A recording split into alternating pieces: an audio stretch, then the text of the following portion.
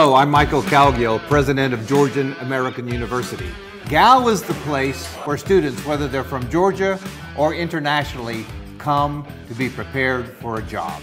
Particularly those from Lebanon, like Nigeria and Jordan, which we're doing very well with a very good agent that we have, the International Relations Center.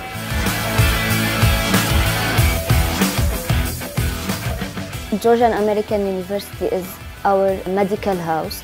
We have many labs, special team of doctors, professors, and a special medical program. You have to love what do you study to be a good doctor.